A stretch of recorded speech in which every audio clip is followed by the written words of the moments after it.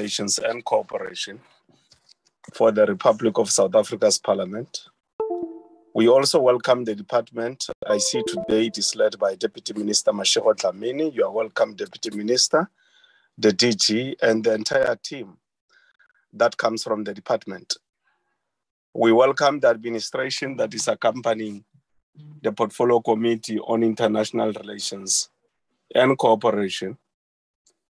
We also welcome South Africans who may be following the proceedings of this accountability meeting between the Portfolio Committee and the department on the channels that have been provided by Parliament as part of making our work as parliamentarians transparent and accessible to the people. Today, honorable members, we are going to be dealing with one item, which is accountability for Q1 and 2 for both the department and African Renaissance Fund.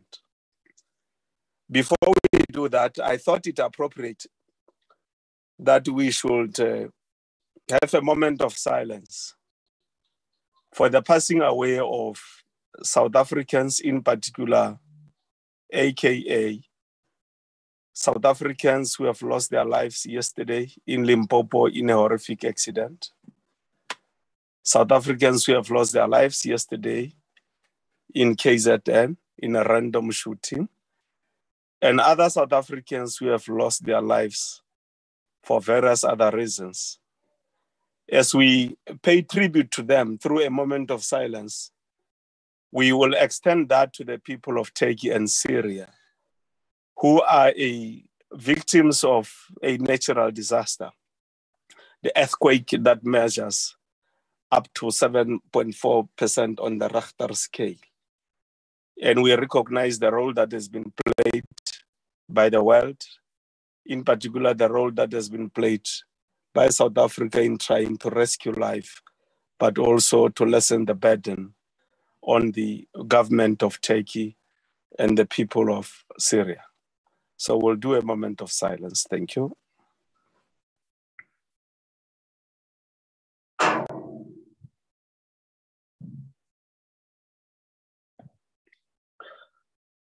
May all their departed souls rest in eternal peace. Thank you very much, honorable members. Can we have a mover for adoption of today's agenda?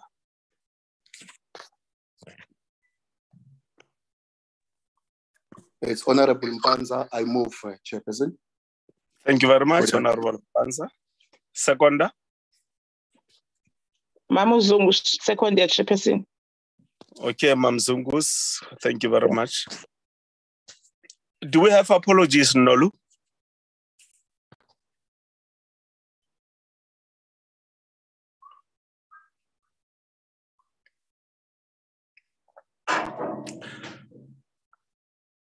Andisa, are you aware of any apologies? No, Chairperson, I am not. Deputy Minister Mashego Dlamini, any apology for the Minister and the Deputy Minister Buetes? Chair, I've got an apology of our DG who's out of the country and the Minister. I'm not sure about honorable voters. I'll check. I think the officials have got the apology there. Thank you. Okay. Yes, I see the DG has joined us. He's here on the line, but thank you very much for that.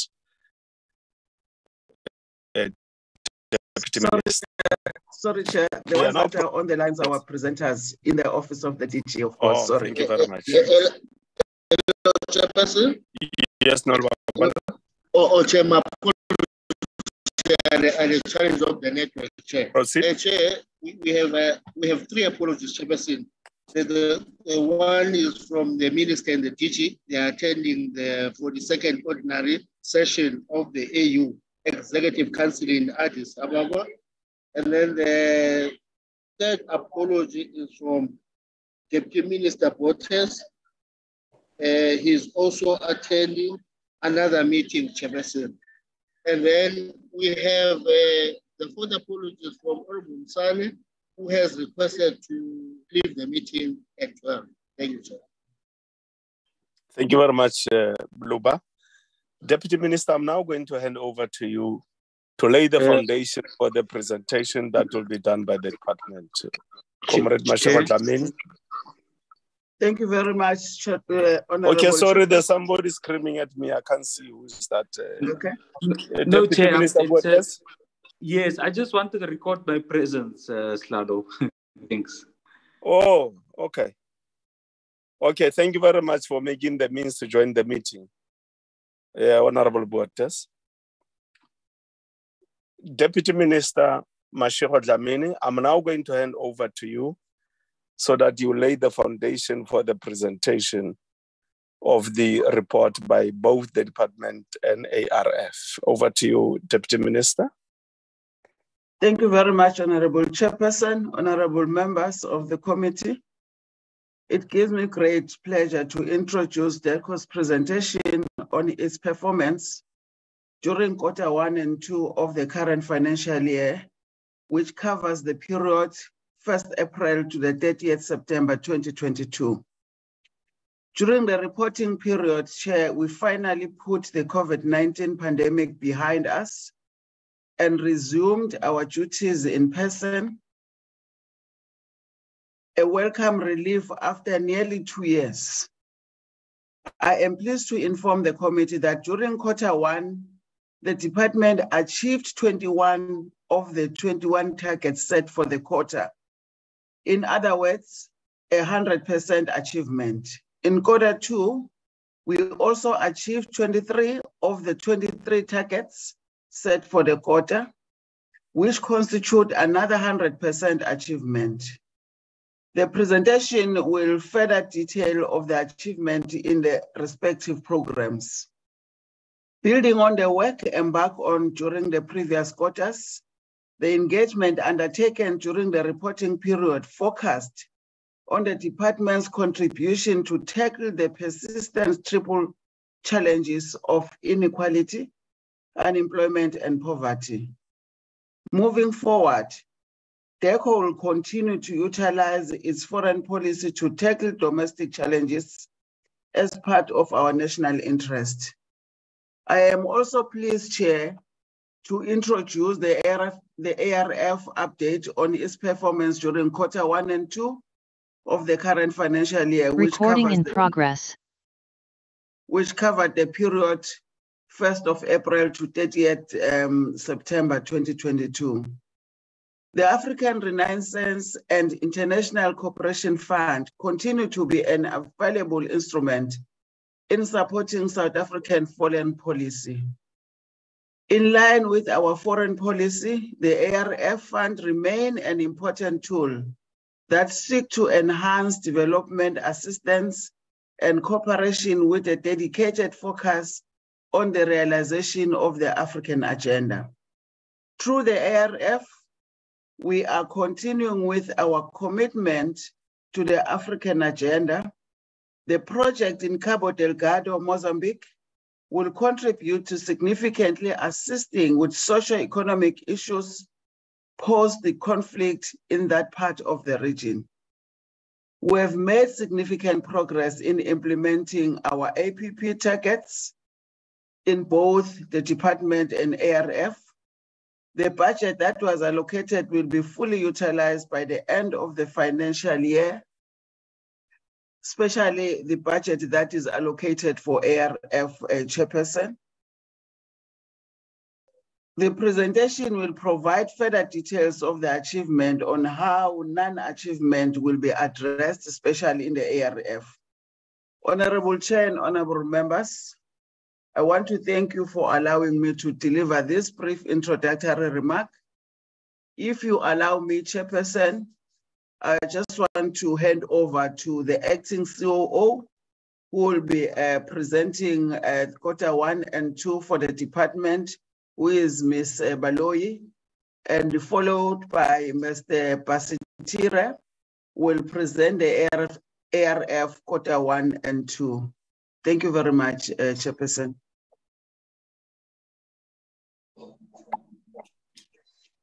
Thank you, Deputy Minister. Good morning to the Honorable Chair, honorable members, and also the colleagues from DIRCO and other members.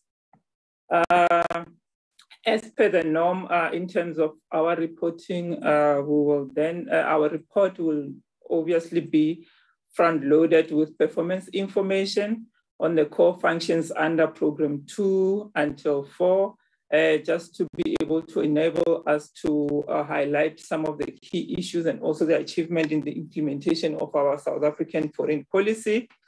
The compliance, which is under Program 1, will then reflect thereafter. I just want to highlight that as per the Deputy Minister's presentation, that the department in Q1 managed to achieve 100%, where 21 targets were all of them achieved. And then in Q2, the 23 targets that were there, as said, were also achieved as per outlined. In terms of the summary of the achievement, I will then start with Program 2, where you'll be able to see that all the 5 areas that we'll be reporting on, which is the reports on high-level visit, reports on investment strategy, reports on trade strategy, reports on tourism, and also on our regional integrations, are also highlighted there as per performance. During Q1, and to the department continues to use our bilateral engagement as instruments to be able to pursue our South African national interests. This included the structured bilateral mechanism, your high-level visit, economic diplomacy initiatives that were undertaken by our missions abroad and also at head office, but also building on the work impact on the various quarters. We have also done engagement undertaken under this period, which focus on the contribution by DERCO to be able to tackle the triple challenges that we are faced with in the country and also as a continent as a whole. DERCO continues to use its foreign policy to tackle the domestic challenges as part of our national interest, as you all are aware. The engagement further focus on areas of mutual interest between South Africa and other countries, you will be able to see. In continuing our efforts to accelerate South Africa's economic diplomacy, DERCO through its missions abroad is focusing on opportunities to support growing regional, continental, and global trade and investment.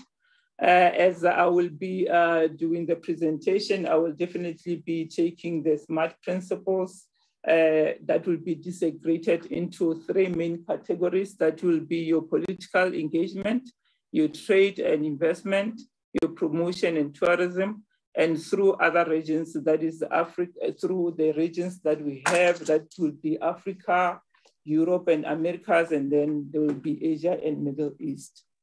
Sorry, my sister. It looks like your slides are not reflecting on the screen. Unless the problem is on my side.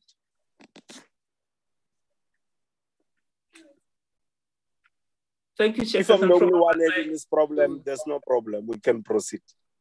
Okay. No, you are correct, Chairperson. We don't see it on the screen. Yes. Just make sure that you share the slides. Okay, thank you, Chairperson. We're trying to redo it again.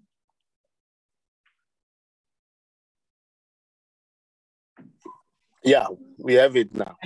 You have it now, okay, thank you. Yeah, Political Africa. Yes, thank you. Program 2, International Relations. Thank you, Chairperson. I will then proceed with my report of Program 2, and I will start with the political engagements that we had. The first one that I will report on, you will realize that the slides are actually a lot. It's about 86 slides that we have here. I will go through some and just skip some of the others because it's more of a work. It's just the difference will be a region or a country, but the work you find that is the same if it's a BNC, if it's JCC, but I will go through them in a way that you will be able to follow.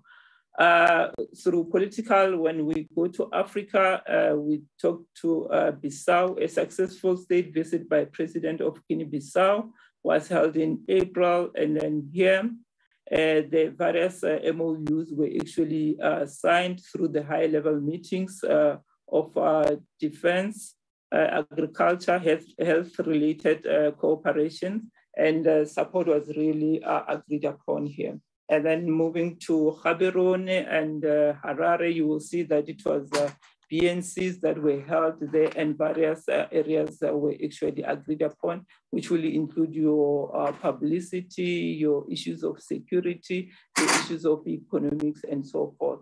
And then we also had a senior officials meeting in Abidjan, where MOUs and also the implementation in terms of the review was discussed there. And then there was the 9th Egypt and South Africa Joint Commission for Cooperation, which was led to improvements in bilateral cooperation in various sectors, that will be your agricultural, health, and also education. BNC in Windhoek, which is Namibia. And then in terms of the JCCs, we moved to Uganda, Burundi, and also Seychelles, which was the senior meeting you can be able to see. And then for moving along, also we had an attendance of the swearing of the ceremony by the Deputy President during September in Kenya, where he went to represent our president. And then we moved to Mali, the Comoros, the visit by the Minister of Energy, Water, Hydrocarbon, and Agriculture, Fishery, and Tourism. And then we had various high-level meetings which were held during this reporting period in countries such as Zimbabwe, Botswana, Cote d'Ivoire, Burundi, Somalia, Eritrea, Ethiopia, and so forth. I'll then move to the political report, which then talks to Americas and Europe. Here also a number of high-level structured bilateral working visits also took place in this region, and I will just point out a few.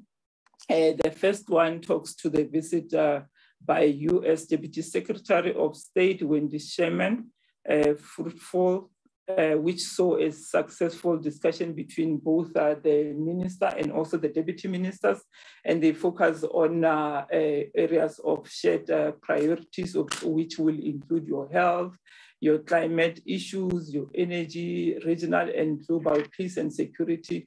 In particular, other of interest was the conflict between Russia and Ukraine. And then we have various high political bilateral consultations and engagement, which were held between South Africa and Uruguay, Jamaica, Ecuador, US, and the rest of the others. Also, there was also in September other various meetings that actually took place, which were highlighted in various media houses. Where our minister went to the US on the sideline prior to UNGA and so forth. You'll be able to see there was a bilateral between President Biden administration and SA, which focused on the promotion of our economic diplomacy and cooperation in education during a working visit, which I have already alluded to, that it was in September. And Minister also co-chaired a successful meeting of the strategic dialogue with the US State Secretary of State, also just the end of August. And also the President Biden's state visit to South Africa in August saw an announcement of US government's new strategy for Sub-Saharan Africa. Alongside the minister, they attended an event in honor of Women's Day at the South African Media Research Council in Pretoria. Moving along, the Director General Danko also successfully co-chaired a meeting of a working group on Africa and global issues in Washington during the sidelines of UNGA, as I've already alluded to. Various, then I will move to Europe. The first one that I will mention there is the Europe official visit that was made by our minister.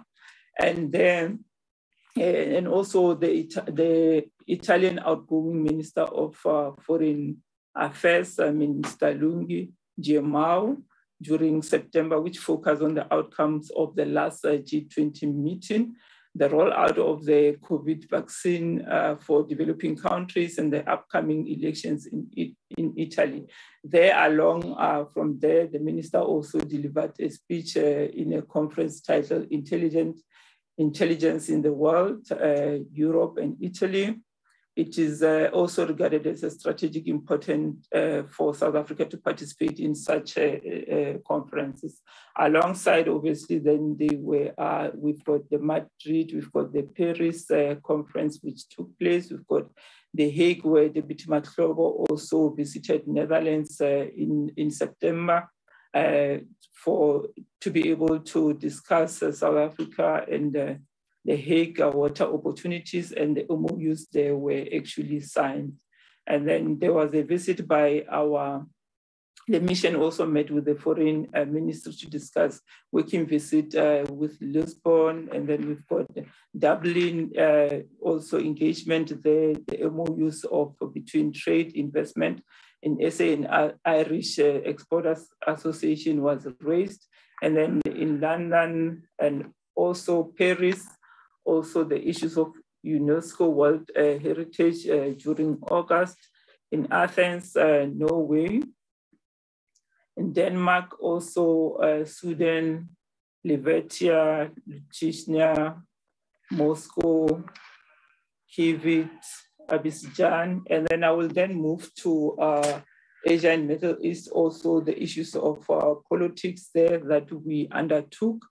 The first one will be New Zealand, where the senior officials meeting took place between South Africa and New Zealand, focusing on various areas, which we included agriculture, civil affairs, small business development, education, and also issues of scholarship.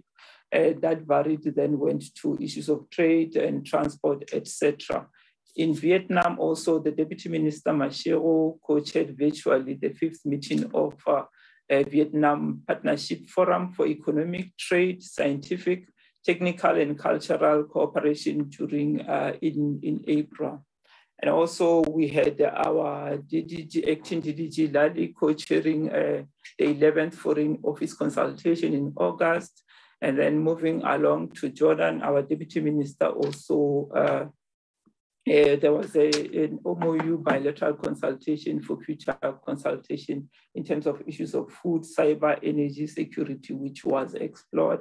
Lebanon also, where the DM also went there. Syria, she undertook a 3-nation visit there to Syria, Iran, Lebanon, and so forth. Moving along to Taipei, a meeting with the Deputy Minister of Education of Taiwan took place in July 2022, where they were conveying their appreciation with the Taiwanese government together with South Africa, just in terms of expansion of the cultural exchange, which were discussed. We also looked at Beijing, Indonesia, where the minister attended the G20 in July in Bali. And then she also, as she was there, she also moved to Singapore. There were issues of trade and science and technology were discussed. I will then move to the second one, which talks to our trade and investment. Here, various trade initiatives, meetings, and support took place in Africa in the following countries in order just to increase our trade. The countries includes Algiers, Central African Republic, Guinea-Conakry, Cairo, Sao Tome, Principe, and Mali. And then a meeting with Mali Investment Promotion Agency during June 2022 identified investment opportunities for South Africa in Mali in areas such as waste management, renewable energy, railways, construction and infrastructure development. And also various investment discussions took place in various sectors that you can be able to see there, which include your mining, your aquaculture, your digital technologies, your issues of commerce, cosmetics, and so forth. And then the above is an ongoing, obviously, support to missions to be able to support our bilateral investments. Moving along, I will then move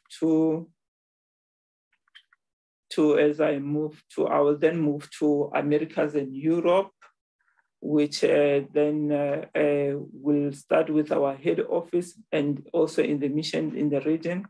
Continue to also explore the investment opportunities for South Africa in line with the objective of our economic reconstruction and recovery plan, which was highlighted and mentioned by the president, which focus on priority interventions aimed at restoring growth and also creating jobs. Various countries were engaged in various sectors, which will be in Finland, Rome, Brussels, Flanders, Paris, Lisbon, Madrid, Berlin, Norway, London, Russia, Athens, London, Poland, Ottawa, The Hague, and so forth. And then we'll then move to trade and investment in the area of Asia and Middle East. Also here, various outreach programs, initiatives were also focused in. Your fresh fruit exporters on the status of market access in countries in South Asia were also explored. Sectors which covered trade investment opportunities in this region, which will include your hospitality, your logistics, your energy, the aviation also took place here. And we see also a working visit by Deputy Minister in the Levant regions, which took place also in August, and also this one is also still a repetition. And then I'll move to tourism, which will definitely then start with Africa. In terms of Africa, you will see that there was a high-level visit to SA by Comoros, which focused on issues of energy, on agriculture, and also tourism as discussed.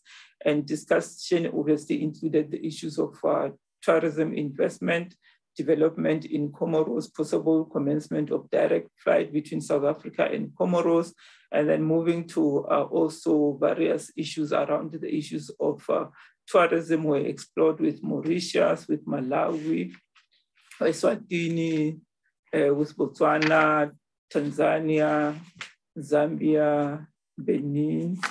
And then I will then move to the region, Americas and Europe. Also, the various issues in terms of tourism promotion, and also the events also were engaged and also took place in countries, between countries such as Berlin, Portugal, Italy, Ireland, London, and also various meetings that took place between the Department of Tourism and institutions in the following countries of accreditation, obviously. Your Athens, Toronto, Brasilia, Sao Paulo, Santiago, Lima, and so forth. And also, you will see that in also Paris, Moscow, The Hague, and Brasilia, all those, the issues of tourism we were engaged in the last 2 quarters that we are talking about. And then going to Asia and Middle East, also still talking to the issues of tourism. We participated in tourism promotion activities that included in missions such as ROC in China, in Australia, Philippines, Palestine, Beijing, Qatar, Abu Dhabi, Shanghai, Hong Kong, Singapore, Malaysia, and so forth.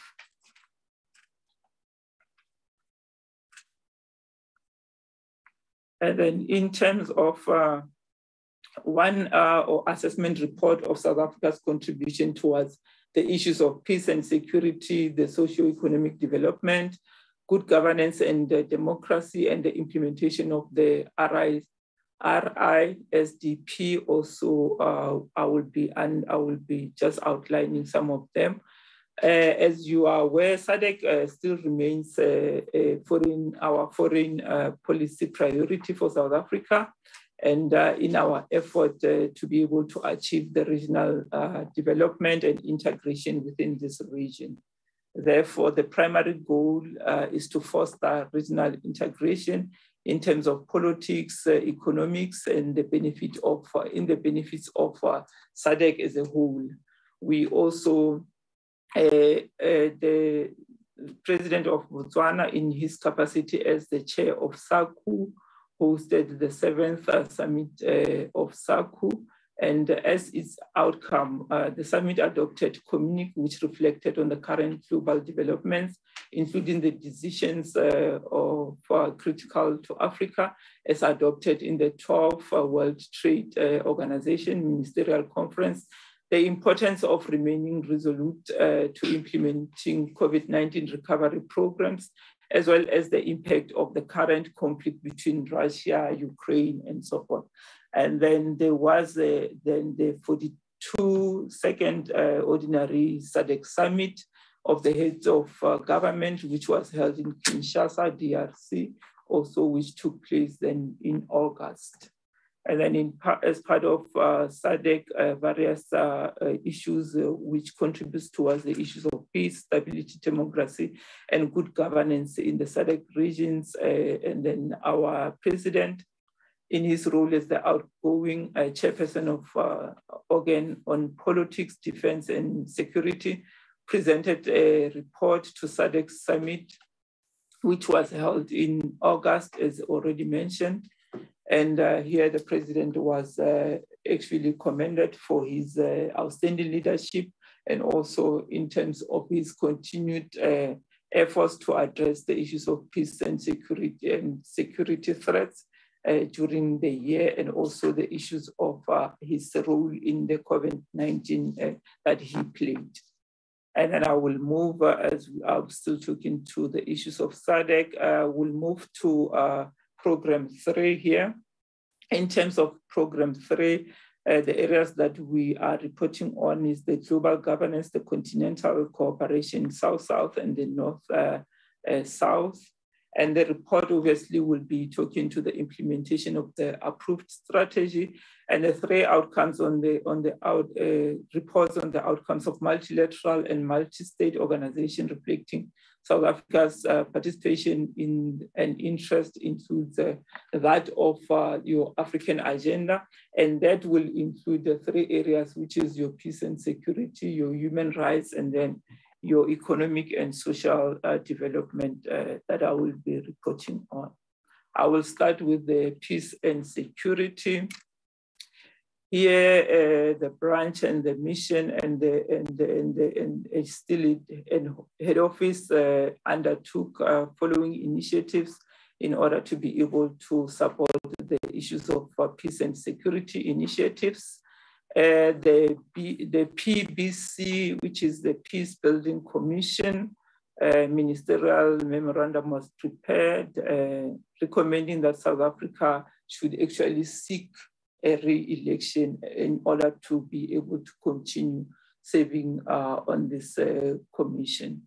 We participated on a number of the Peace Commission issues, as you can be able to see in CAR, Colombia, the lakes, and so forth, which were taken place. And then moving to a system of global governance, open debates were held on the following, where South Africa was able to air its position on various aspects. And they are your open debate on Palestine, on conflict and food security, on strengthening accountability and justice, and the open debate on women, peace, and security. And then as I move along, the intergovernmental negotiation framework on Security Council reform for South Africa was actively participated in terms of negotiating, and also just highlighting the common Africa position in terms of the UNS reform, where we are continuing to do that. You will see various meetings that took place in terms of this from your CHOGM, and also the also the participation in the general debate of the 77th session in the UN General Assembly, which took place, and I've already alluded to when I was talking to the issues of trade and a number of meetings that actually took place. And then I'll move to the second one, which is the human rights. Here, South Africa obviously used the Human Rights Commission platform to participate in discussions, debates, deliberations with the stated objective of contributing positively to the development of norms and standards in the field of human rights that will foster the promotion, protection, and practical realization and enjoyment of human rights by all across the globe. And as the various high-level meetings that we participated in the commission, as you can be able to see across. And then I'll move to the economic and social development. And here, the following actions underpinned the economic and focus during the reporting period. You will be able to see which starts with the 214th session of the UNESCO Executive Board in Paris, and it ends with the UN Humanitarian Response Report. And then the implementation of the report there. And then at the end of June 2022, South Africa was also represented by in 63 positions across the multilateral system, and it's aimed that we will be able to maintain those positions per se. And then in terms of the continental cooperation, where we talk reports on South Africa's obligation to SADC and AU were 100% fulfilled, where South Africa's commitments and effort in order to resolve continental conflicts were honored. And there's various meetings that talks to the issues of peace and security, where South Africa participated in, including the 14th ordinary meetings of the Specialized Technical Committee on Defense, Safety and Security, a meeting on African Chiefs of Defense, staff and heads of safety and security in Addis and so forth. You will be able to see that. And then in terms of South and South cooperation, the reports that we as South Africa engaged in and we undertook and reflected were as follows. As part of FOCA priority project and with specific emphasis on African agenda in terms of infrastructure development, a high-level meeting took place between DERCO and DPI, the Chinese embassy, and the team of experts on the small harbors. And also at the 14th BRICS summit in which President participated, the leaders then adopted the Beijing Declaration, which included a standalone BRICS high-level meeting on climate change, adoption of action plan for the implementation of agreement between government of BRICS states that will be on issues of culture, digital economy, trade, investment for sustainable and food and security and so forth. I will then move to various issues took place, and then I will move to the North-South. And then in terms of the North-South, South Africa participation and interest also still includes that one of the African agenda, and various meetings and dialogues took place in that regard. Then I'll move to Program 4. In terms of Program 4, you will see that it's two areas that we are reporting on: public diplomacy and state protocol and consular services. And the targets were achieved 100%. The first one talks to your key messages, where 29 already in the 2 quarters that we are talking about were distributed. And then already they have held about 6 public participation programs where principals participate, and then 6 opinion pieces were already written in that regard. And then in terms of 100% protocol services rendered, you will see that 25 of the protocol services were rendered during the various visits during the 2 quarters that we are reporting on. And then 430 consular service was rendered. And then in terms of the documents that we legalized, we are standing at 32,001. And then for program 1, also 100% in terms of all the areas where they were supposed to report, where we were able to achieve. You will see in terms of the 4 report, 1 progress report was actually submitted, which reflects the achievements against the modernization, data storage, application, network, telephony, and cybersecurity. And then in terms of the audit action plan, 1 progress report was also submitted, which obviously shows the corrective measures on the implementation thereof. The training of programs 2 already, and then in terms of progress report on the languages, 1 was reported on. And then in terms of collaboration programs with various academies, 1 progress report was submitted.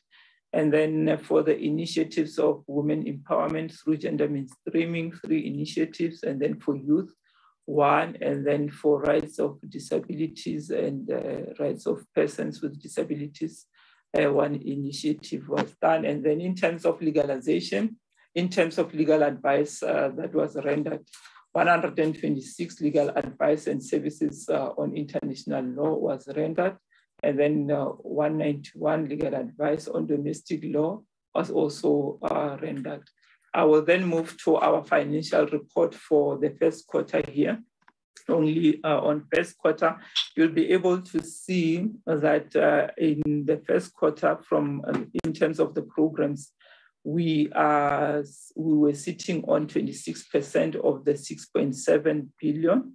And then in terms of the economic classification, also it was 26%. Why you will be able to see that the actual expenditure for first quarter, which amounts to 1.7 billion compared to the drawings of 1.9, representing a variance of 13% lower than what had been projected. Why? Because spend of 335.1 million of the projected expenditure of this is the low expenditure spending here is attributed to the lease contract for state protocol lounge that has not been renewed. So that was not renewed at that particular quarter by the Department of Public Works and Infrastructure, as well as property maintenance project admissions that were still being finalized through procurement. And then in terms of program 2, the spend was at 749 million, and the projected expenditure was 890.7. And here also the low expenditure was due to the operating leases, due to the delays of securing permanent accommodation to the transferred officials, simply because it was during high demand season, which is summer, where Europe and Americas normally will have shortages of accommodation. And then in program 3, 113.5 million, which was projected to be spent, and then the expenditure of 1.35, this lower is mainly due to high vacancy rate at SMS level, and the department is in the process of filling these positions that we're talking about. And then in program 4, it was 63.5 instead of 72, and this one is projected simply because of international travel, which did not take place. And then for program 5, which is our transfers, the low expenditure is due to the annual contributions membership on some international organizations.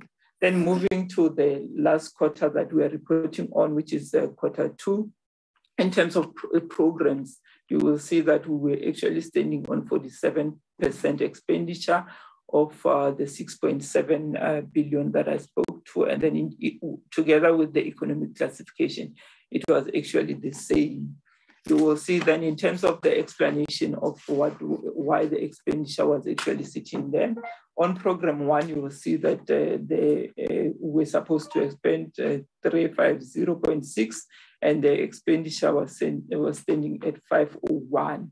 While the low expenditure is mainly due to the appointment of professionals that were planned for renovations and maintenance, and also the mitigations, spending on some capital projects that we are actually assigned memo with GTEC to assist on our capital project was actually also that will be done.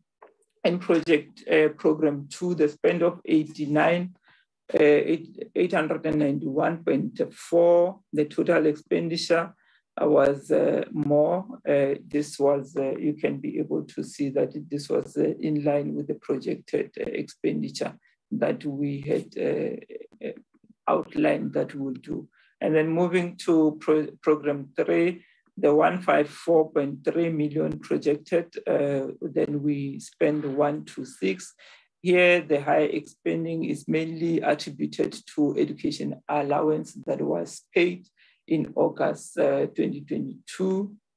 And then for program 4, also the high expenditure is mainly due to increased international travel. And then in terms of program 5, the low expenditure is attributed to some humanitarian assistance that was projected in quarter 2, but unfortunately was not, because in this regard, we are more reactive than any other. Thank you very much, Chairperson. It was long, but yeah, thank you, because it was the 2 quarters that we are reporting on. Thank you very much. I will hand over to you. Thank you very much, my sister. I know in the past we had agreed that we must have a presentation of ARF done separately from the department's one. But because of time, honorable members, can I request that we become flexible and we proceed to ARF, then discuss them together?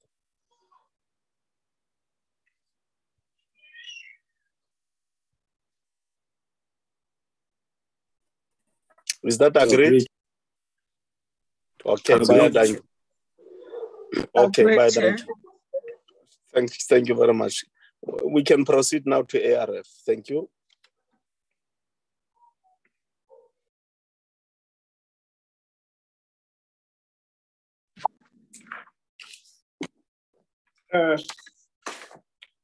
Good morning, Chairperson. Thank you, member of the committee, Deputy Minister, Acting DG, and member of the Portfolio Committee, as well as the senior member of the department. I'll be taking you through the performance information for the ARF for quarter 1 and 2. My name is Fanuel Basitere. Without waste of time, I'll zoom straight to slide 4, basically, which is the summary of performance. During the period under review, ARF has a total of 9 areas of performance. Of those areas of performance, 3 targets were achieved as planned, 4 were partially achieved, and there were 2 areas of non-achievement. Despite not having achieved all of our targets, stride has been made in terms of try to ensure that come end of the financial year, all the targets will be actually met. Moving on to the performance per program. program under administration. Under this program, we had a total of 5 areas of performance, of which 3 were achieved as planned, and we had 1 area which was partially achieved, and then 1 area was not achieved. And then moving on to the core program of the fund, under program prevention and resolution of conflict. Under this program, we had 1 target which was not achieved. However, we had 2 projects which have been presented to the ARF Advisory Committee, and they are still under consideration. We are anticipating that in the next following quarters, then the request will be finalized, and then the project will be funded. Moving on to program on promotion of democracy and good governance, the target was not achieved, basically because we did not receive any request under this particular program. We are anticipating that come next, the following quarter, we will have some requests under this program. Then moving on to the program on socioeconomic development and integration. Under this program, we didn't have a target. However, we received 2 requests for the donation of modular school in Saharawi, for the refugee camp in Saharawi. And we also have agricultural development support project in Cabo Delgado in Mozambique, of which it has been already on the implementation stage. Then moving on to program on provision of humanitarian assistance, the project, the target was not achieved. However, stride has been made as we have received 1 request which has been evaluated by ARF Advisory Committee, of which is intending to support the people in Tigray in Ethiopia. Moving on to the financial reporting. There's an error there, sorry, Chairperson, my apology for that. Balance as at 309-2022, not 093, not 309-2023. We had an appropriated fund of 49.6 million, and then the investment income of 20.7 million. We didn't disburse any funds under the period which we are reporting on. However, we had surplus of 70.4 million. And then we have cash and cash equivalent of 729 million. Then, sorry, moving on to the receivable, we have a loan which Cuba is repaying it as agreed. And so far we had received 109 million. And then lastly, we have a total liability of 373 million. Just to elaborate further, as I've indicated when making my presentation, we had an agricultural project for supporting the displaced people, for internally displaced people in Mozambique, in Cabo Delgado province. It was considered by ARF and approved by both ministers of finance and the minister and funded. And it's under implementation. It has been allocated a total of 34 million. The first part of this project has been first inputs were delivered in December, and then the project is underway, it's being implemented. And then, as I've indicated, Cuba is repaying the loan as agreed biannually. We have received the June payment, and the December payment as well has been received, however, still under the DERCO account to be transferred, and then come next quarter, then it will be reported as reflected in our account. The total liability of the fund is made up of the commitment project and the amount payable to DERCO for project implementation. Chairperson, this brings us to the end of my presentation. Thank you. Thank you very much. Deputy Minister, is there anything preliminarily before we get into the discussion?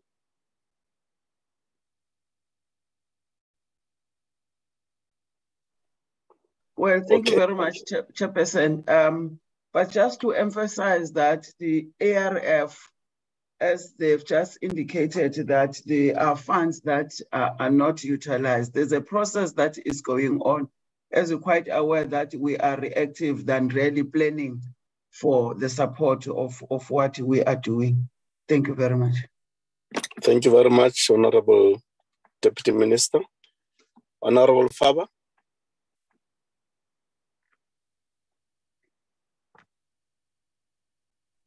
Yes, Chairperson, I was just waiting for you to start that we can discuss, then I will shoot.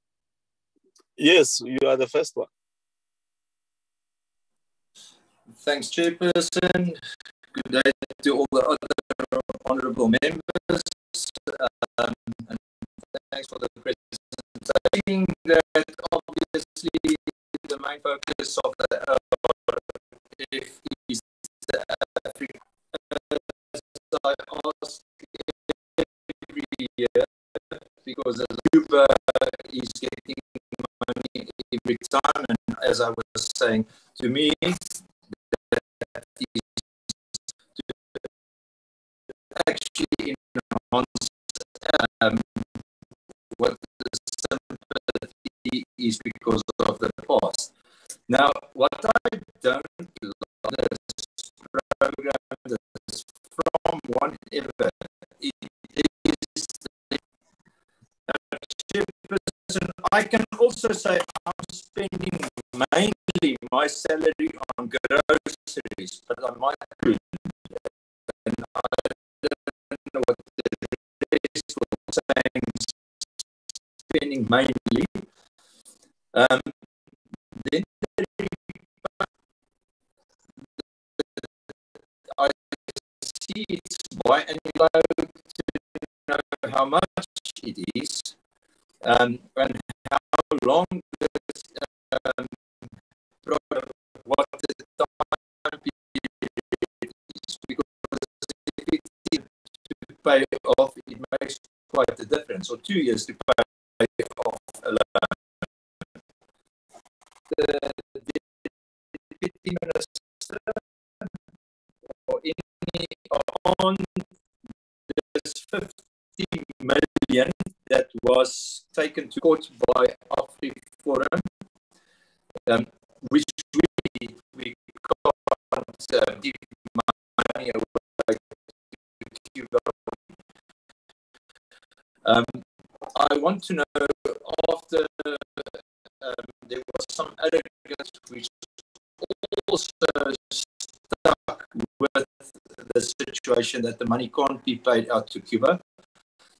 How much money was given to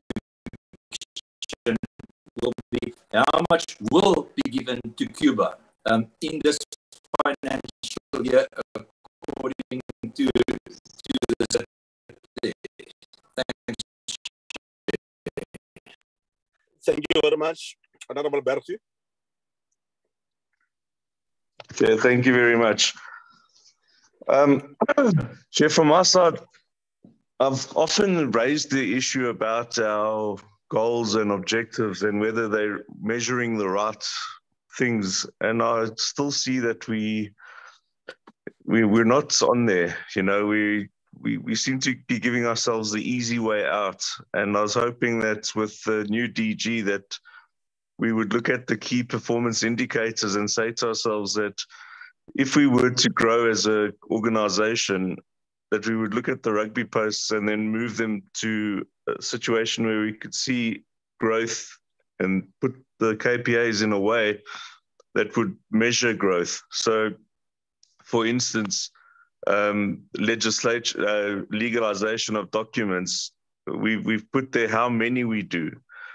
Now, that's just an indicator of activity. It's not an indication of productivity. An indication of productivity would rather be in how many days we do it, because to do it in a day would be great. If we could do the 3,200 documents in one day, in a turnaround time of a day, we're doing well. Our productivity is excellent. But if we're doing it in a 6-week turnaround time, as opposed to how we used to do it 4 years ago, which was in one day, then the department has gone backwards by 6 weeks and our productivity has dropped. So we're not measuring it correctly. They're pulling the wool over our eyes. And so for us, that indicator itself is actually, if we were meeting in Cape Town and we flew down to Cape Town to get an indicator like that, it would be just for a tea party. So I would urge the DG to take an indicator specifically like that and interrogate it further, because a department like that should not be having a turnaround time of 6 weeks. 6 weeks is where people lose jobs, where they can't get to another country in time because documents cannot be legalized. And as I've said, I've had my own experience in that. Second to that, nothing in this report tells me about the disasters that we're having with our ambassadors or our heads of missions in the sense of them finding their properties, let's say. Now, again, for the people that are answering this question, you can perjure yourself if you don't answer these questions correctly, because here, of course, we talk the truth. And, I asked myself, for America, let's say in Los Angeles, where it took a long time for us to find a property for our celebrity ambassador, our celebrity consulate general. I think we found a property now, but I've got a feeling that property is about to expire now. The tenant is putting the lessor is putting that property up for sale, and now she will be on the road again. So I take it that this department, I'm sure, is going to be looking for a new property. Have they started looking for a property? Where are they going to find this property? How much money have they got to find this property? Has anyone flown out to go find the property? What's the status let's say, for in Germany? Is the residency in Germany occupied at this point in time by the High Commissioner?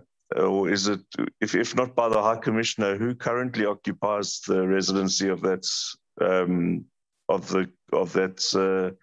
of the High Commissioner's residency at this point in time, and where does the High Commissioner reside? These are the kind of indicators that I think this, as a committee, we should be oversighting, because I think this rather tells us the tale of what our heads of missions and where DIRCO is and what they're doing. In terms of bilateral and multilateral agreements, we proudly look at what speeches we've made and what votes we've had. But I think before we pat ourselves on the back, I think we need to see what it translates to in the international stage. So it might give us a few claps and high fives with Cuba or with Russia and China and Palestine. And, you know, I do understand our friendships and our loyalties, and, you know, I'm not immune to the history. And trust me, you know, I don't have a bad word to say there. But when we look at trade agreements and we're serious about wanting to create our trade partners or keep the trade, the barriers of trade low in South Africa, we need to look at the free world. We need to look at economies such as the EU. We need to look at economies such as America, and we do need to look at economies such as the UK. I know it is an inconvenience to some, but the truth is when a AGOA is being threatened because of who we invite for war games with us on Durban beaches, and for allowing ships to come dock in our bays, and, you know, we need to really question ourselves. Do we put our loyalties above the hunger of our nation and the economy of our nation? Or do we look at what the benefits are of our trade and our multilateral agreements? So again, I look at something like BRICS, and I look at the benefits of BRICS. And then I look at our trade partners in the free world, and I say, you know, we need to find a fair balance, and we need to I know that we like to say in the press that we non-align ourselves, and we like to make a nice, pretty word around that, but we tend to, in action, antagonize. And I think that's where DIRCO needs to, in its national interest document, try and rather put action to the national interest documents. You know, it's no good, like, I just want to use rugby as an example. We have a sports federation that comes and makes a political statement. And I don't know if they've consulted DIRCO about that political statement, but let's say that I read in the newspaper that they're now being taken to the International Rugby Board, and that the South African rugby now gets banned from international rugby for a decision that was probably DIRCO's decision that DIRCO should have been consulted with. It has consequences for tourism. It has consequences for sports tourism. I need to understand, where does DIRCO fit into this? You know, was DIRCO consulted? So when we talk about multilateralism, we have to understand that the image we portray is not just on words on paper and not just the speeches in the UN. It's how we vote. Another thing, Chair, is something as embarrassing as presenting credentials. Do you know that there's ambassadors in South Africa that have come from abroad that since October have not presented their credentials to the president yet? Now that's embarrassing. You know, for a country like South Africa, I can understand if it happened in some country that, you know, is really far back, and I don't want to insinuate names or insulting names like type of republic or anything, but in South Africa, that should not be happening. You know, we should have a well-oiled machine like DIRCO being able to ensure that the presidency and the Department of International Relations and Cooperation can ensure that the easiest thing we can do is present credentials. You know, it shouldn't be like the old administration. And from my side, as I say, you know, these key performance indicators, it's coming here and interrogating, it's like it's stargazing. We're looking at a picture that was drawn in nursery school, when the actual picture on the ground is far more serious and far more grave, as we saw at our oversight visit. You know, when we actually see the cracks and we actually see what's happening on the ground. So I would actually ask that we ask the tough questions, yeah, but that's that we revisit the key performance indicators and we ask for tougher key performance indicators. Thank you very much, Chair. Thank you very much, Honorable Nkosi.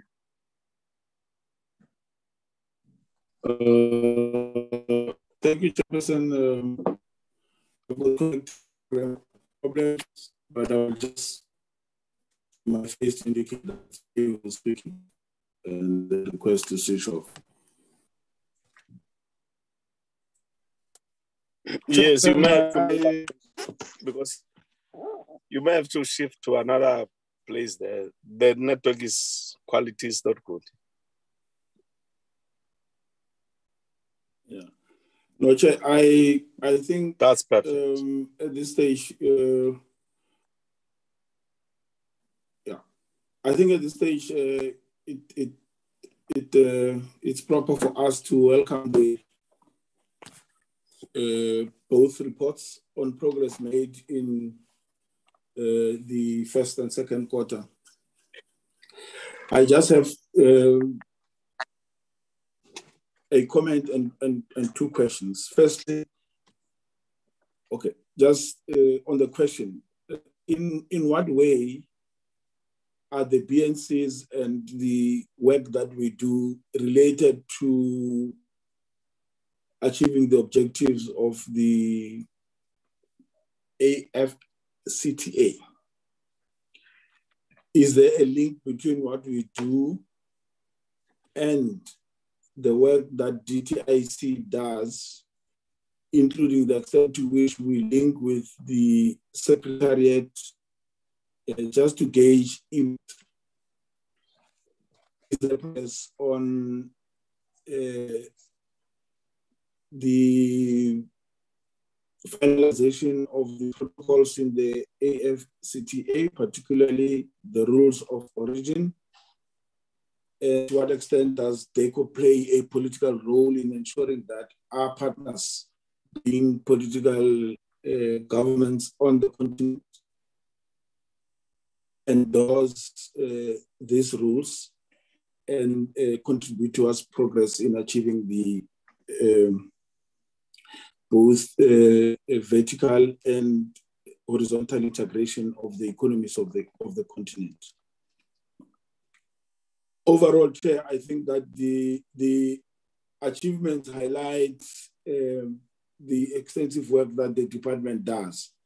But one would like to know, in relation to each one of the bilaterals and the trade missions, to what extent does DTIC and the department cooperate in achieving the said achievements? And what is the role of all other related departments? I've asked this question before, I'll repeat. Is there coordination or enhanced coordination between South Africans' role players that find themselves in those spaces that contributes to the achievement of the objectives? Chair, the second issue is around the ICT. I think we've agreed in our last oversight meeting with the department that we need a focused meeting on the ICT, and I will leave that at this stage. The third issue is around SAPA, or the migration or the movement towards ensuring that we have got SAPA. Again, I know the fact that we are awaiting the department's input in relation to how we create SAPA, but I think it is important that on a quarterly basis, at least we have an indicator that informs us to what extent there is progress or no progress towards doing the same. I just want to conclude with the comment, I'm not going to what Honorable Bergman and Honorable Faber are saying, but I just want to conclude by saying that it has always been an approach of our country that, to paraphrase something that was once said, that please don't expect your enemies to be our enemies and your friends to be our friends. We participate in a very open world that is democratizing all the time. And that in doing so, it is in the interest of our country and all continents and countries that we relate to, that we forge relationships that are based on mutual beneficiation and enhancing our economic development at all times. that in doing so, we will align with anybody that serves our interests, but also with anybody who is related to the agenda of the underdeveloped world or developing world. It helps us not to continue colonial relations that have not benefited the entire continent or the country, or have benefited sections of only parts of our country. When we have a responsibility towards the Southern Hemisphere and the developing world as a country belonging there, not by our choice, but by what the colonizers chose to look at. The third point, Chair, is that in relation to that, it's clear that the understanding of our non-aligned approach at international level is either misplaced or misunderstood directly. And when we debate or discuss the national interest document, it's something that we thoroughly need to engage in unemotively, etc. It's easy for me, to raise issues that I flare up in Western Sahara, in Palestine, and Israel now, but I don't think that it is helpful to really raise them in a way that ignores the responsibilities that we have as a country towards ourselves and to our economic and political diplomacy. I will leave it at that, Chairperson. We've discussed this matter several times, and I think maybe it's high time that we discuss the national interest document so that we express our views quite broadly, not in relation and reaction to a quarterly report. Thanks, Chair. Thanks, Honorable Nkosi. Honorable Msani. Thank you very much, Chair. I just have a few questions and a few inputs. Chair, I would recommend that we set up a proper meeting where we can discuss this program too, especially as per regions of meetings that have been held by the political heads of the department, and what outcome would have been achieved, or what memorandums have been agreed upon, and what commitments did we make as a country, so that we can be able to be in a better position to actually participate in all the meetings that the department comes and presents as their performance for the different quarters. Because the way that it's presented now, it's done in such a way that it's just by the way, a ticking box exercise that Africa's and Europe and Asia, yes, we've had meetings, but it's not detailed enough to equip the committee in participating on what was agreed by the political heads in these meetings. So I would recommend, Chair, that even if we break it up in per regions, we put it in our program, that we discuss the outcomes and the programs of these meetings that have been held. And then secondly, Chair, I want to check with the earthquake that has happened in Syria and Turkey, have we had to rescue South Africans and maybe bring them home? Are there any South Africans that have been deceased? Apart from the gift of the givers, what role has South Africa played in assisting, especially in Syria with the blockades, and what are we advocating for as and in which platform as South Africa in assisting Syria?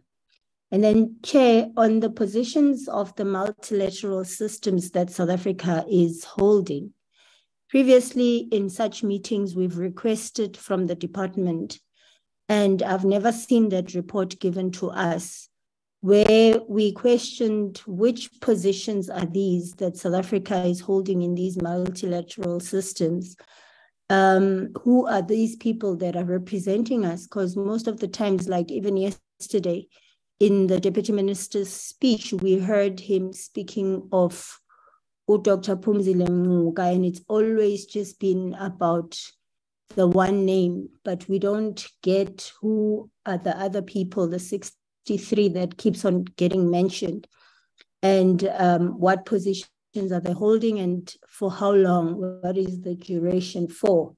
So Chair, I don't know if we can have this presentation done or just a list sent to your office and then disseminated to us as members so that we are well equipped to find out who are these people that are representing us, because you'll find some people are not the best representatives of the South African foreign policy to be in a particular position, because we don't even know how they get nominated to be placed in these multilateral bodies.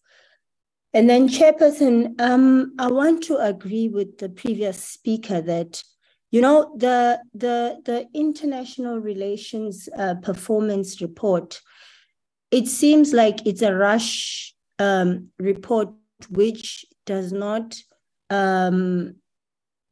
it's not accounting properly on issues that have been dealt by the department for that particular quarter.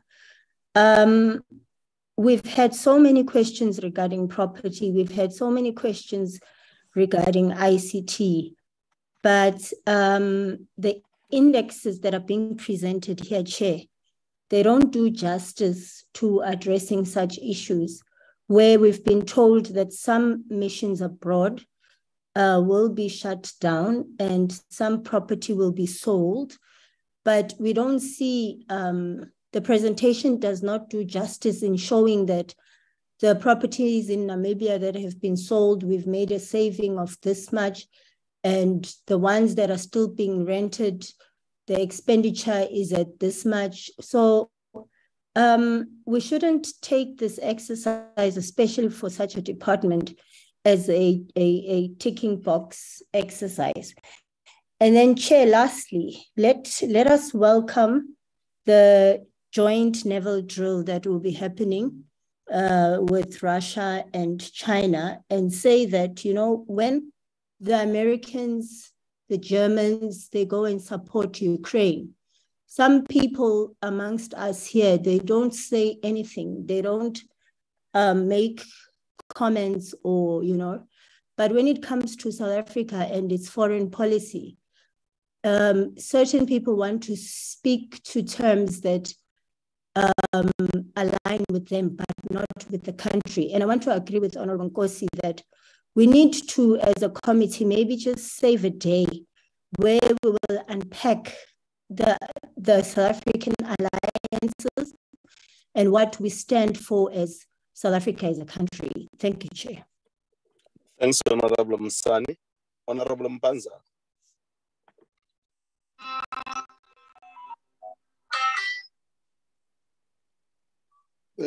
Thank you, Chairperson. Sorry about that. No, Chairperson, first of all, let me welcome your opening remarks and also a moment of silence that you have requested us to observe because I think we are a caring nation, and when painful things are happening to other people and in other countries and in our country, we should also show solidarity in the spirit of Ubuntu. Chairperson, let me also welcome the presentation on both the department's performance and the African Renaissance.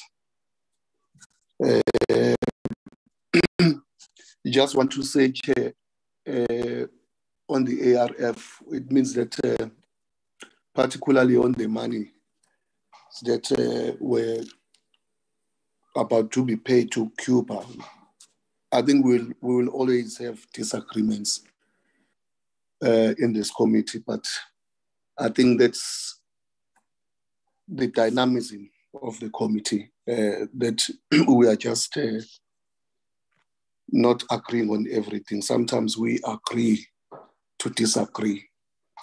As the emphasis on Africa as our agenda I think our understanding is that it should not be done at the exclusion of other countries in other continents. And the African Renaissance Fund is not an African continent fund, but it's an international fund. And I think this point we have raised it many, many times. So if there is a need to support a particular program or project in Cuba, and the department has done the correct analysis, so be it. And it should not then be said, no, because it's Cuba, then we must focus in Africa, which we agree, but not at exclusion of other fellow global citizens. Chairperson, I have raised this thing quite a number of times when we have this kind of presentations. The acting COO, when she presented, she said these are done in line with the SMART principles, but I don't think they have reached to the highest level of actually doing things in the SMART principles, because if you see some of the things that they have not achieved, is things that they are beyond their control. And one of the SMART principles is that if something is not funded, it's not budgeted for, don't put it.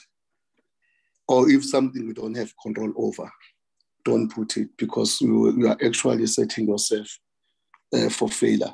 But I just see some of those things still being there, and as a result, they are not achieved. Chairperson, the other issue, maybe I will align myself with what Honorable Ngozi said as far as African free trade, as far as African continental free trade agreement. How is this also talking to that? But also generally, we have raised the issue as a committee of the economic diplomacy.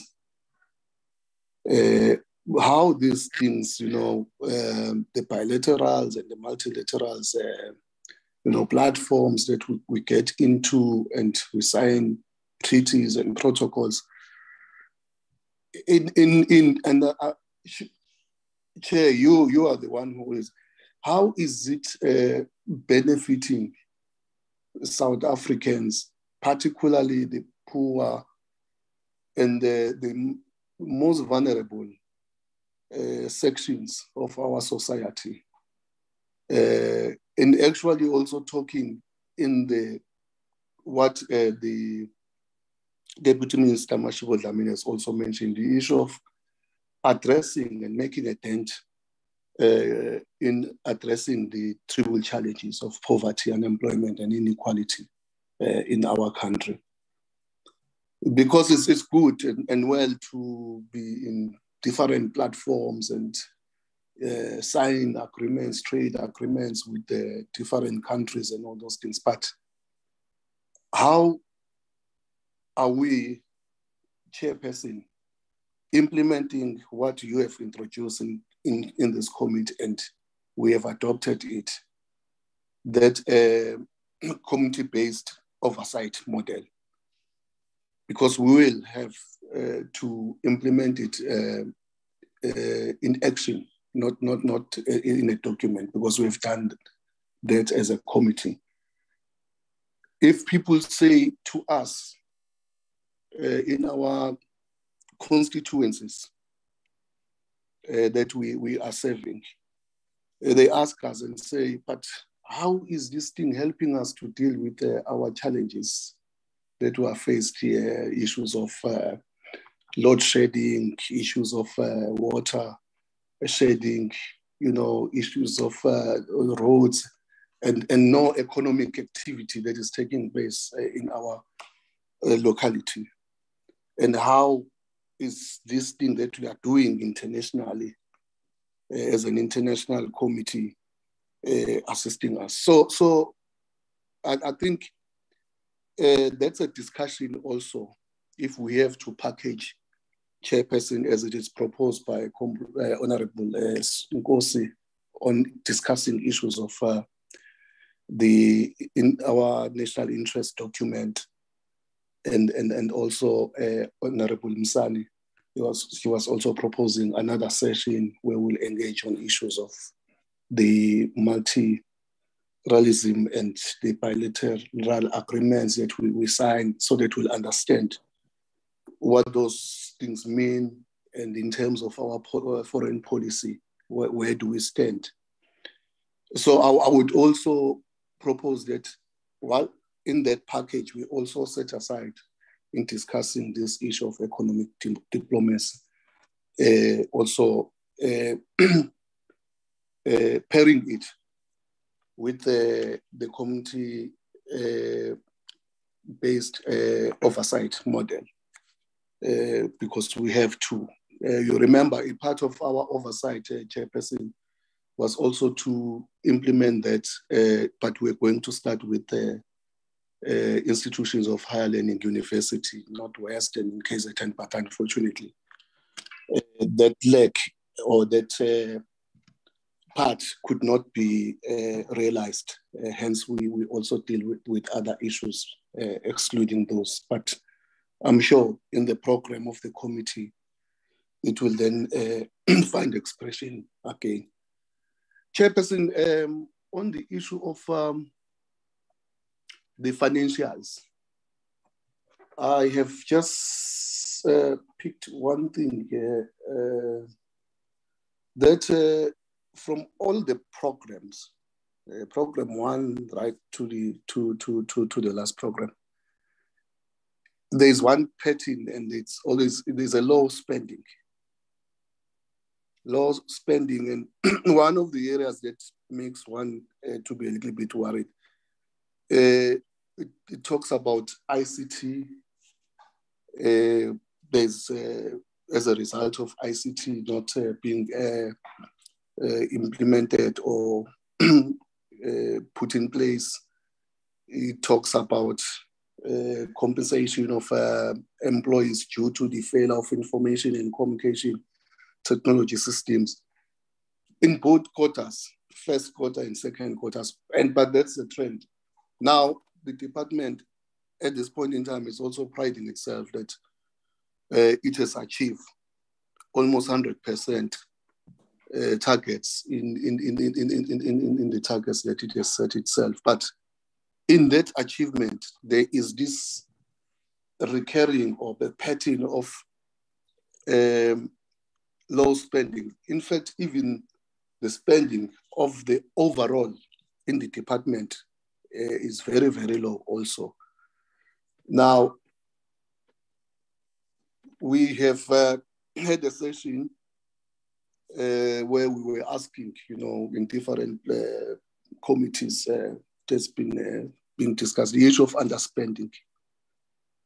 And I think we are seeing this thing now. We'll have a situation where the monies are sent back to Treasury because of low spending. So how is the department going to deal with this thing? The other area where there's also an issue of low spending is on the issue of the vacancies. And we have raised this issue. If you don't have the human resources, how do you then, because you need human resource and the tools of trade, which is ICT, and those things are affected. So Chair, I am a little bit worried that the pattern must really change in other quarters going forward. Otherwise, then it's pointless to achieve the number of targets that you have put, or projects 23, and you have achieved 23, but in that there's low spending in terms of using the funds, so that those things will be raised. So, Chair, the issues that we have raised also, lastly, as my last point, in our oversight, the last oversight we did in the department, I think we must also find a session where we also get a report back on those ones. I remember that we said we will have a session to deal with ICT, issues of project separation of project management unit with finance, and all other issues that other members have said. But we know the progress, but it's really not satisfactory if we are going to turn things around as this department. And lastly, Chair, the expedition of ARF moving to SAPTA, I think it's a matter that has been long overdue to be finalized. So wherever it's stuck, it must be addressed as a matter of urgency. Thanks very much, Chairperson. Thanks very much, Honorable Mpanza, and the honorable members who have made contributions in the discussions of both the reports of ARF and the department. Over to you, Deputy Minister, and your team.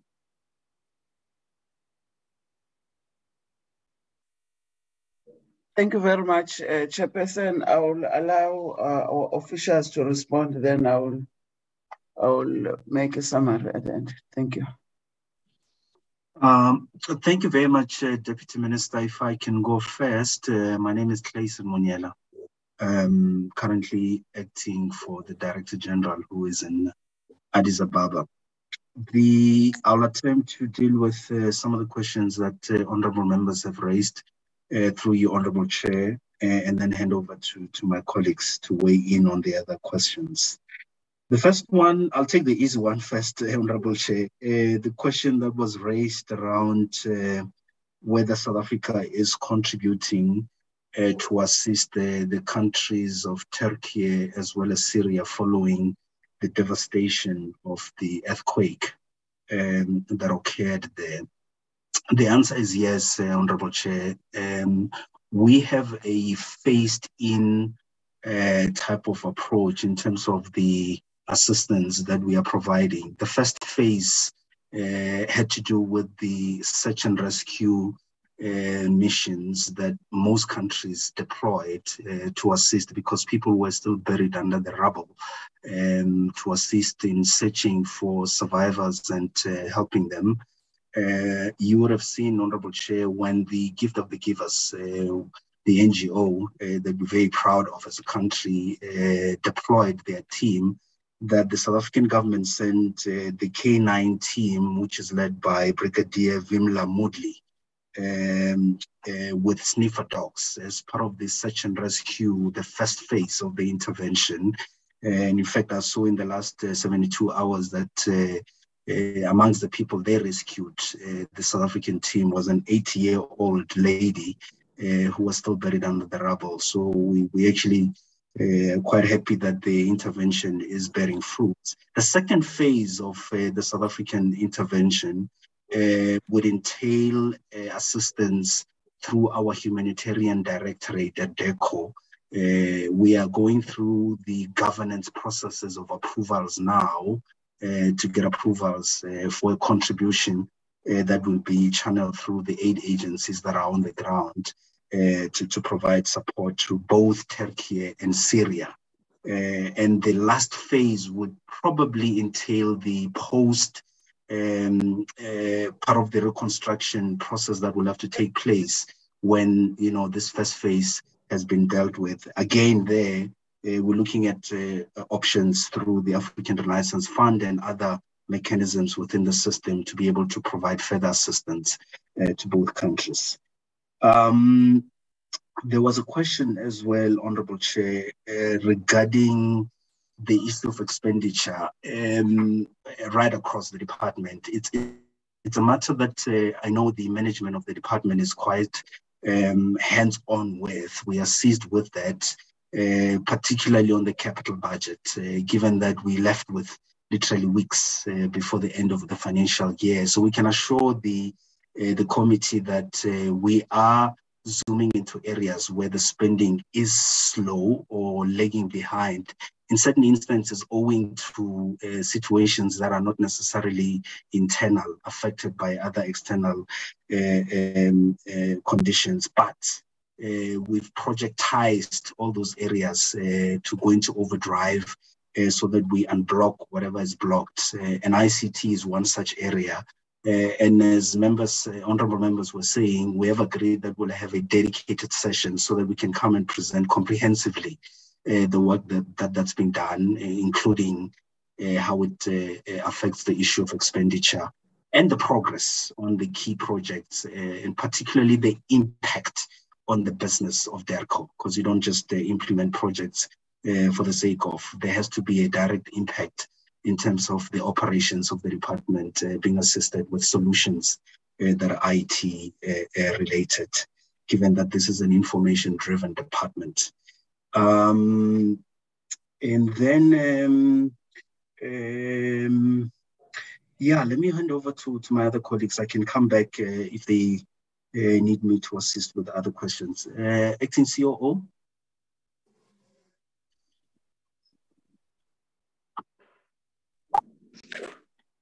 Thank you, Acting DG.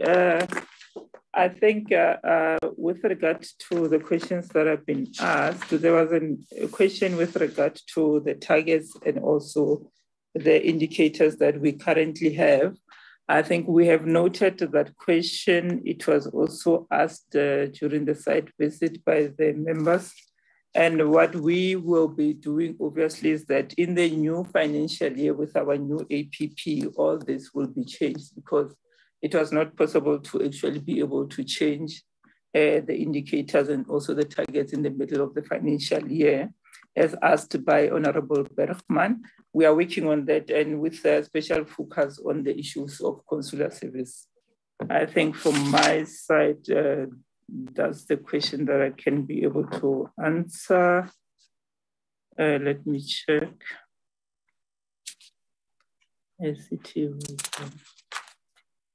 The others, I think we have noted, like issues like which positions are held internationally.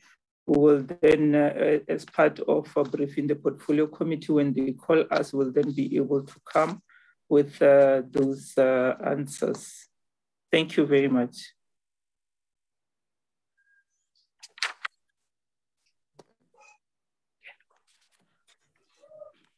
Acting DG, I think. Thank you very much, Chairperson. Well, we really appreciate the issues that were raised by honorable members. I think the issue that Honorable Faber has just raised on the 50 million on Afri Forum and how much was given to Cuba. I think this question has been answered by the minister, by myself, by the president. We indicated that in 2018, Cuba was loaned 147.6 million. And they have already now paid back 63 million. And this is the report that we had last year in May. Remember, they've paid in December the amount that has been indicated there. So we are looking forward for the last payment of the loan on the 30th of June, 2026. So now I'm quite aware that the DA is very much aggrieved on this one. Of course, you have got rights to take it wherever you want to take it, as you indicated that you are taking to the Auditor General, taking to the finance committee, Mr. Sfiso and all that, but it's okay. We'll respond as you're taking this process forward. The issue of the ARF and the loan, we have indicated in most of the questions that were raised in Parliament that ARF, through ARF, we have given Cuba a loan, and that agreement was clinched by President Zuma in 2010. And it has been agreed by Cabinet, and now it is also in keeping with our financial legislation, as Treasurer has also indicated that any government can give any other government a loan as long as there are good terms and there are good interests that they agreed upon. So this is standing in that particular level. On the issue of the KPAs, I think we need members to really appreciate our situation as DERCO, that we will not predict before that how many legal documents might be processed by us. As much as we can have a baseline of the previous year, it will only depend of how busy it's ourselves in terms of the legal document that needed to be processed and so on. So therefore, it becomes very difficult to put a KPA that has got, say, we're going to process so much number of legal documents, because this is per demand. But we'll look at it. The DG is also in the process of really taking forward the issue of the strat plan and also the finalization of the APP of 2022-2024. So we'll also indicate those issues so that we make sure that we do that. We consider all those issues that have been given. The report on the disaster of accommodation of certain members, this is not part of the APP, and this is not part of our report now, first quarter and second quarter targets.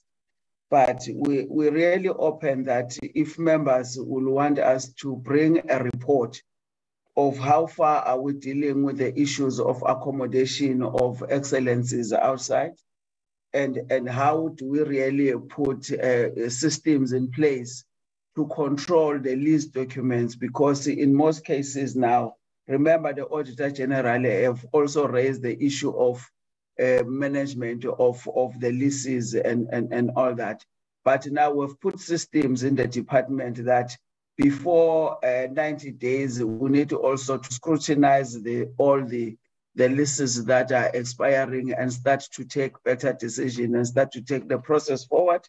So, but at hand now, I don't have a report about the accommodation of the excellence that you have indicated. But I know that there's something that is done because we've got a system in place in the department really to manage issues of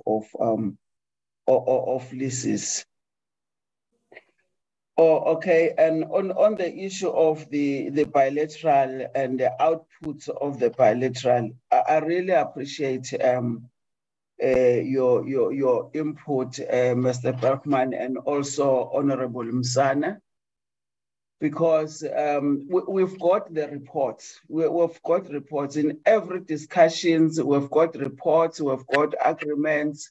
But most of the issues that we agree upon in our bilateral as DERCO, these are the issues that need to be implemented by the line function department. So some of the reports are there. And remember, we came in this document, in this department, when there are many agreements, memorandum of understanding that have been signed previously, but they are not operational. So our visits now, we also look at all those issues and also agree with the land function department whether this is still necessary, this is still need to be reviewed and so on. So now the implementing side is the line function department, as we have indicated, issues of agriculture, for tourism, and so on. So we'll really get away if you really want us to come and give you a report country by country. What happened here, how many agreements you had here, how many are functionals and all that. So we are really keen to really give you such report. Well, the issue of the accreditation of ambassadors, the presenting of the accreditation or of credentials of ambassadors in South Africa, I want to indicate to members that definitely, you know, if you're speaking about an ambassador that arrived in September and now it's February, is not accredited, I want to tell you that we have got lots of our ambassadors in other countries that are almost 2 years and 3 years about to finish their term, but not yet accredited, but they are working there. So now these are some of the things that in South Africa, definitely we are better off. We are really better off. It can take 6 months and so on, but I need members to understand that the credentials that are submitted, at some other point, it delays by the person that is submitting the credentials.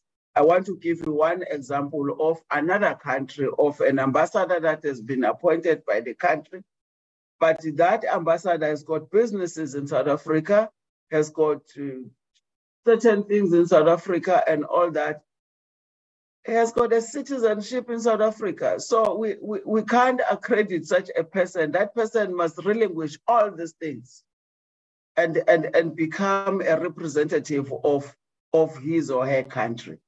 So now it will delay because we will want this person to take a choice to say you hand over back our citizenship, you really cancel all your businesses that you have here in South Africa, because now your country wants you to be an ambassador, because you can't do both.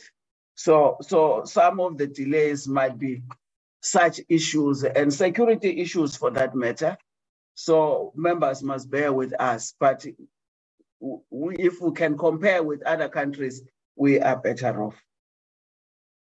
Well, on the issue of the migration to SACPA, the progress report, I think the acting DG is here, it's listening to that. We have discussed the report, we have discussed the legislation. We wanted our legal section to deal with certain clauses and revise them properly before we take it to cabinet, and also we take it to parliament. So the process is on. So we're trying our best really to comply on that. On the issue of assistance that we are giving to the devastating earthquake of Syria and Turkey, well, as government, we didn't really had a meeting, or cabinet had a meeting of what assistance we can do, but we really appreciate that a South African NGO, Gift of the Givers, is there. And also members to note that Syria is under sanctions of America, so their skies are handled by America, so there's no aeroplane that can fly to Syria. So we are still looking at how really a Gift of the Givers make people in Syria to access the humanitarian that they are giving. So in that particular situation of the sanctions. So of course we're really pleading to America really to uplift the sanctions due to the difficulties that Syria is facing. So for now, but our minister has just made an initiative that is calling for South Africans really to send blankets to DERCO. And I know that the acting DG is aware of this. and coordinating. We're also requesting members of parliament really to help us and send plaquettes, because in the two countries as it stands now, it's very, very cold. So we're trying our best out of our pocket really to contribute to send a number of blankets, 1 or 2. It will be really appreciated. Well, of course, Honorable Panza, we have a very serious, a very slow pace in terms of filling our vacancies, but the DG is really on the matter now, because it will become an audit query if we leave vacancies for more than 6 months or so. But the acting DG is listening to that, because it's also the DDG for corporate services. So we are sorting this matter out. So we'll give a report at the right time, the progress around that.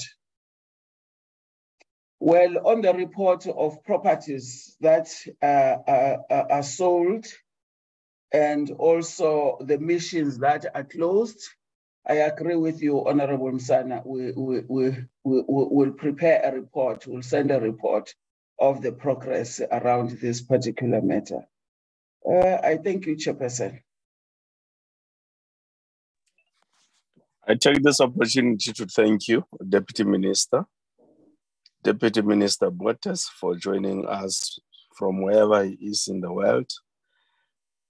The department's bureaucracy that accompanied you and prepared the report for presentation to the Portfolio Committee to ensure that we fulfill Parliament's role. One of the pillars of Parliament's role is holding the executive accountable. The other two are lawmaking and people's participation. So we want to thank you for making sure that we fulfill that important role by Parliament. We also want to thank the honorable members for participating in the discussions, probing questions on the report that has been presented. My sense is that we have agreed that based on the impressive nature of Cuba's response to the law by not defaulting, one of the things we will do is to, as the committee, congratulate the People's Republic of Cuba for not defaulting on the loan, and that the department will indicate, as the minister was saying, Deputy Minister, I think you were saying the last tranche payment will be in June, July, if I'm not wrong, which responds to the question that was raised by Honorable Faber.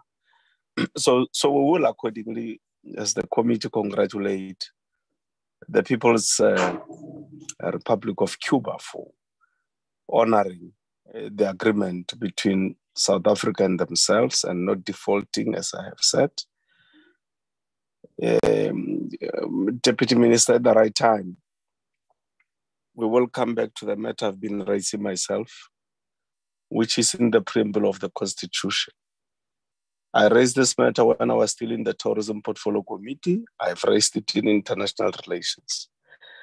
That the preamble of the Constitution of the Republic of South Africa says we need to deal with injustices of the past. And one of the fundamental injustices of the past, which is linked to the land, is the matter of the economy, the control, the ownership of the economy.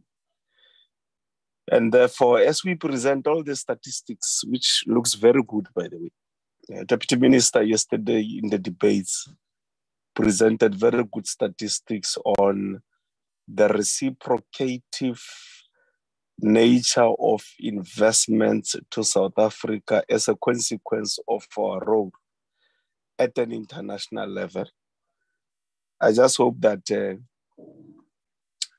at some point, I don't know when, but that's part of dealing with this injustice of the past.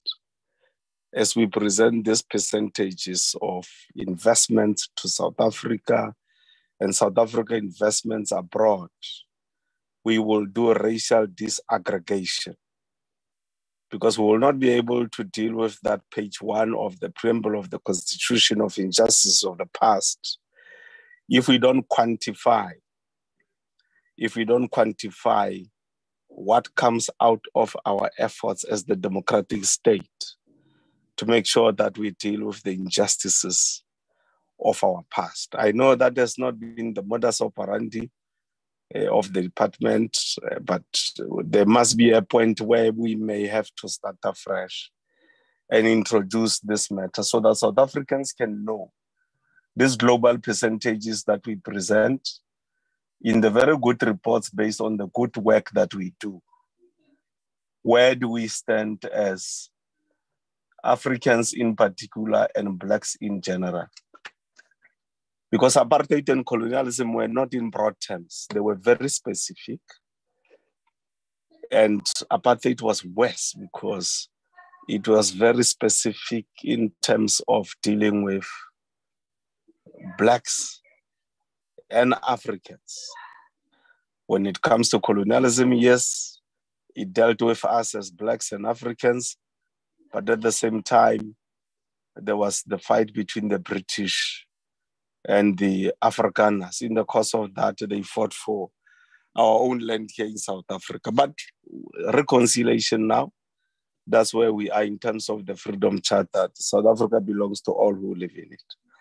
So I hope one day, Deputy Minister, we can reach that stage where current generations and future generations can say, we did our best in terms of quantifying the strides of the efforts we are making in making sure that when we talk about these exports, and we say we have so much percentage of exports of agricultural products, of the mines and everything else, the medico from this country, we deal with what is in the preamble of the Constitution, the need to deal with the injustices of the past, which were man-made. They were designed, man-made, and man-executed. So they have to be redesigned by men, and men must reverse those man-made injustices that were imposed on Africans and Blacks, so that we can, as Black, white, Indian, colored, qualitatively embrace and move together forward. Otherwise, we thank you for the report, Deputy Minister, as I have said, and the team. Honorable members, will see you in the debates that are going to be taking place in about 2 hours on the State of the Nation address.